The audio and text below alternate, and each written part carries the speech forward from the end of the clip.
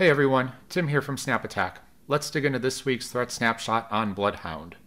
So this tool probably needs no introduction, but for those unfamiliar, this is really a defensive tool that helps you enumerate your Windows Active Directory environment, and it uses graph theory to uncover hidden misconfigurations that probably wouldn't be found during a normal audit.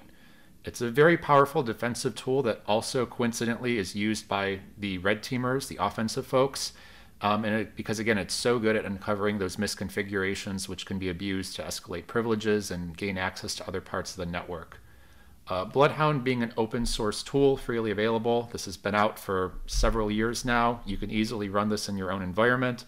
Attackers can also run it in your environment for you. And ultimately, it's really good at uncovering a lot of those, misconfigurations within Active Directory. So it wouldn't be a BloodHound, talk without talking about lists and graph theories. And I think some of the original crux of where this came from, I can probably be attributed back to John Lambert. And he's a distinguished fellow over at Microsoft, and he had this really good post back in 2015. Defenders think in lists, attackers think in graphs. As long as this is true, attackers will win. And that's, for so long in our industry, all we've, as defenders, have thought about are lists. Again, think of, firewall ACLs and these long lists of rules.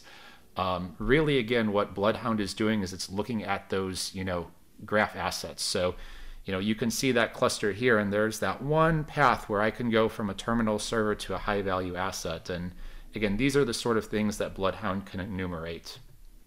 So taking a look a little bit more, what are some of the things it can enumerate? So BloodHound, obviously there's a PowerShell version for the collector. There is the SharpHound, which is the C# version. BloodHound proper, the tool itself, is going to live on, again, your machine remotely, where you're going to take the output from the collector and you're going to be able to analyze that in a graph database and UI. So really, we're going to be focusing on the collector tool itself because that's what's going to leave the forensic artifacts in your network. And there's lots of different collection methods. There's the plain old vanilla default. You can do a full audit. You can only audit the DC or computer accounts. Quite a few different things. And there is this really good chart here in the documentation that I'm going to kind of zoom in on too. Tells you, again, when you're running SharpHound or BloodHound with the collection methods, what sort of things are covered with default versus all versus DC only. And you can already see some of the things that's going to be enumerating. So Active Directory trusts in different containers, groups, user objects, permissions. Can they RDP? Can they use PowerShell remoting? Are they a local administrator? Do they have a service account or other items? And these are those things that are going to be queried for and enumerated. And ultimately, you can use BloodHound to see those relationships, see those misconfigurations, and possible attack paths. So why don't we dig into it? We'll go into SnapAttack here, and probably the best way to dive into BloodHound is just do a quick search, land on the collection here, and this is some curated content around BloodHound. So a couple of threat intelligence articles talking about the tool, numerous different threats captured here. So we've gone through each different collection mechanism, whether it's looking for groups, ACLs, just the default connection, running invoke BloodHound, the PowerShell connector, lots of different ways that we can run this. And again, that's because we talk about robustness and being able to have our detections run up against a lot of variety of different attacks. And that's really something that we seek to really test out all the methods. So if you run it in different modes, different configurations, if you use the stealth option or some of these other flags, what sort of things is that going to change? And that's the stuff that we want to study and analyze here. And of course, we also have various detections too for BloodHound. We're going to dive in and take a look at one of these threats here. So this one we'll talk about here. This is a regular BloodHound execution, pretty vanilla. I could spend a full hour if we wanted to dive into all of the different options here. But we're going to have a defensive mechanism here with decoy tokens, also called canary tokens. Basically, we are going to configure a couple of different user accounts and groups within Active Directory, and we're going to set an audit policy on those for whenever they're read. There are commercial tools available, but this is one of the better detection methods for BloodHound activity. So focusing not so much on that part, but focusing on really BloodHound here. We've got a Windows domain controller. We've got an attacker machine here.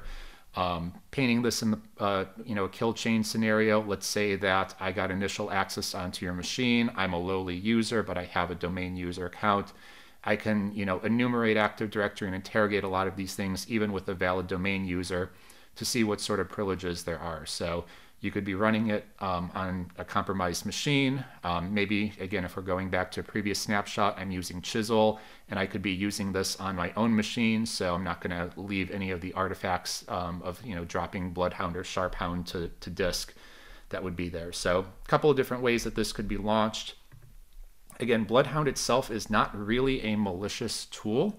It's again, just going to be asking normal questions of your Active Directory environment and enumerating that data.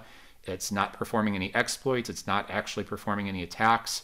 Again, this sort of activity itself is not bad. It's really what you can do with those and those misconfigurations that you have. So I could hop over to the domain controller, but again, there is nothing interesting going on here. There's just a lot of LDAP queries and Active Directory things going on in the background.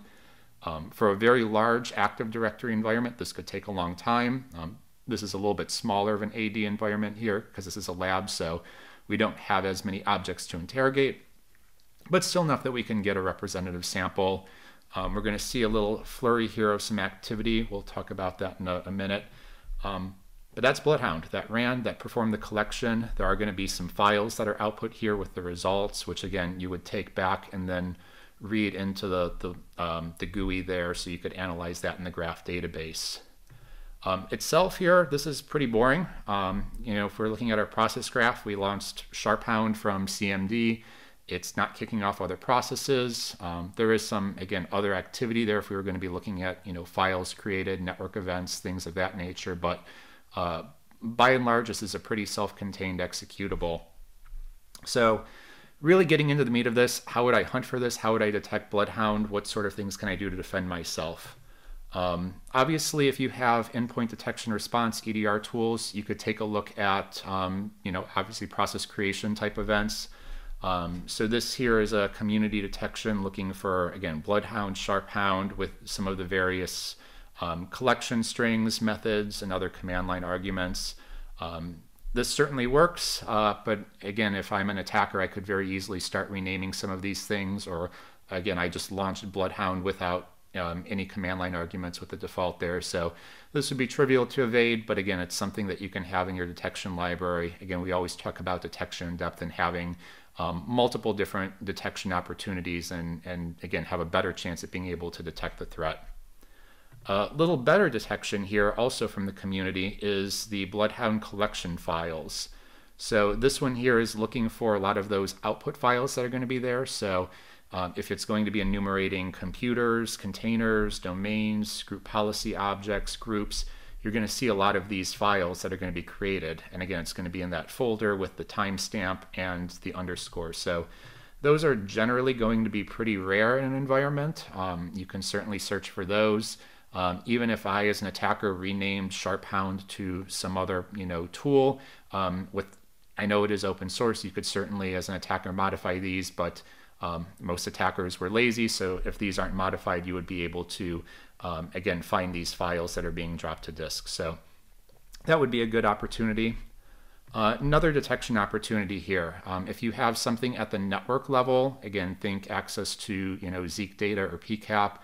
Or you're monitoring LDAP traffic, taking a look for large LDAP queries, particularly when it's not something that normally has a large amount of LDAP traffic to it. So again, this detection would need a little bit of tuning, but if we are looking for, domain controllers, obviously if they're going to be having sync operations, talking to each other, that's going to have a lot of traffic. But if I'm a lonely workstation here off to the side and I don't normally have a large volume of LDAP traffic or in particular large queries, that could be something that could stick out. So being able to enumerate that at the network level certainly works as well. Again, probably the best section and the best detections are when we're going to move away from the endpoint and network level and actually have additional configurations on the domain controller and additional audit logs here. So if you have configured your audit logs, if you're going to be looking at Windows Event Code 4662, this is looking for interacting and reading certain objects within Active Directory. So we can see, some of these attacks here, or some of these, logs that are detecting this. This is again detecting a domain user, enumerating Active Directory, but there's definitely other opportunities here using this 4662 event log. As we mentioned, there is the opportunity to create, canary tokens or decoy tokens. This is probably one of my favorite ways to detect BloodHound, and again, it's also great for detecting red team activity in general. If you have really juicy misconfigured accounts, again, named administrator, make it look like it's a domain admin, overprivileged accounts that have access to things, they're generally going to be discovered and abused. So can scroll down here, really good resource in this blog that talks about how to set up and create these decoy objects, how to make sure that you are logging, again, when these objects are being read. There are commercial tools that you can use to deploy canaries, but this is something that you can also create for free in Active Directory right now. So they'll talk about how to do that, and then you'll be able to see anytime that those are read, if I keep scrolling down. So this is a decoy object here on a group, so it's going to look for any time that this group is read. A decoy computer account, so if you wanted to set up a fake domain controller or something juicy. This is a decoy user account, so again, that could be a permissioned, overprivileged account that has an enticing name. Even if it's not enticing, again, BloodHound is going to be enumerating really everything it can, and almost likely indiscriminately. So these sort of things that won't be read in normal, day-to-day traffic, because again, they're not valid, not used accounts, will certainly be picked up by a lot of these scanners and other tools. So this is definitely a great way to detect that. And again, we have the corresponding detection here in SnapAttack, which again, you would need to modify with the objects that you create, but this would be a really good way to detect activity to those decoy accounts.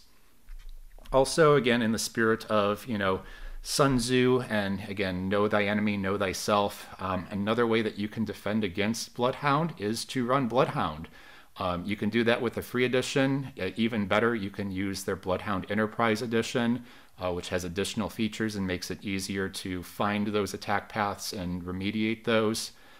Couple that with SnapAttack Enterprise edition, and you'd be able to deploy additional detections against BloodHound and other threats. So that's our snapshot. That's BloodHound. Definitely check out the collection and check out the content. Hope you enjoyed this series, and we'll see you next time.